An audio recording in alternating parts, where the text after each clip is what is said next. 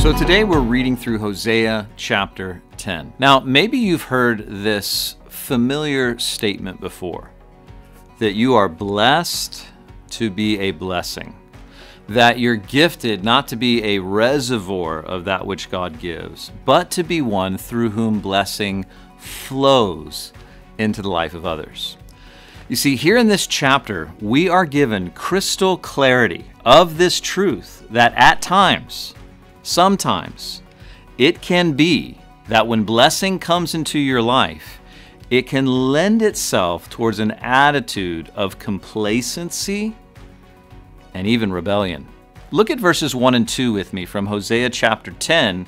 I'll read from the New Living Translation. How prosperous Israel is, a luxuriant vine loaded with fruit. But the richer the people get, the more pagan altars they build. The more bountiful their harvest, the more beautiful their sacred pillars.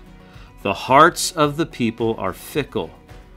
They're guilty and must be punished.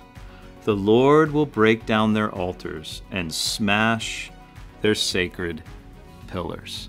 Now, when you read about sacred pillars and places of worship, these places are not given over to God, but ultimately to self.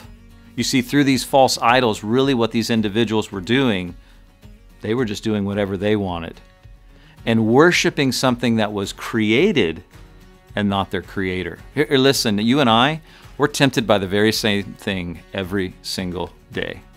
Be it salary or status or just getting that right situation in life or buying more stuff or having just that right experience in life, that situation. Listen, whatever it is, when we make a good thing, something that God gave us to enjoy, but when we make it our God, our master passion, that's called idolatry.